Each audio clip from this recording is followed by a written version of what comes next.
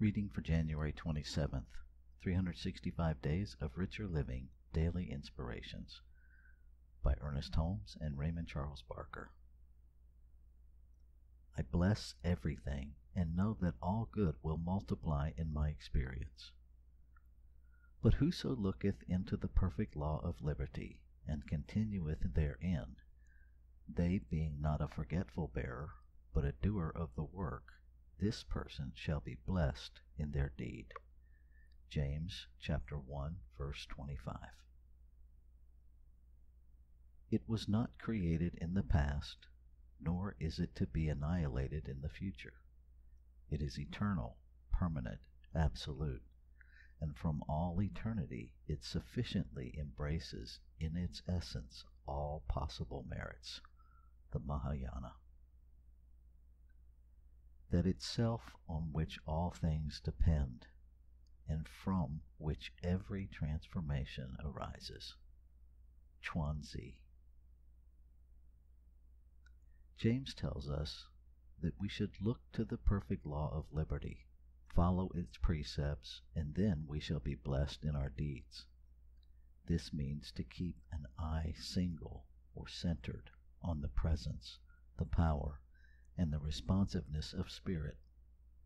The law of God would have to be a law of liberty, since bondage could not come from freedom any more than death can be born of the principle of life. We often wonder why we are so limited, and too frequently project the blame of our limitations upon the universe itself. This is a psychological trick which we play in ignorance of the true facts. Limitation is not imposed upon us by the universe, but through our own ignorance. Every discovery in science tends to prove this. As Chuanzi says, all transformation, that is, every form, arises from the invisible and takes temporary form in our experience. Fortunately, none of these forms is permanent.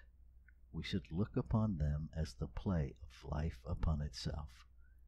In our own experience, we are privileged by the creative to become creators in our personal affairs.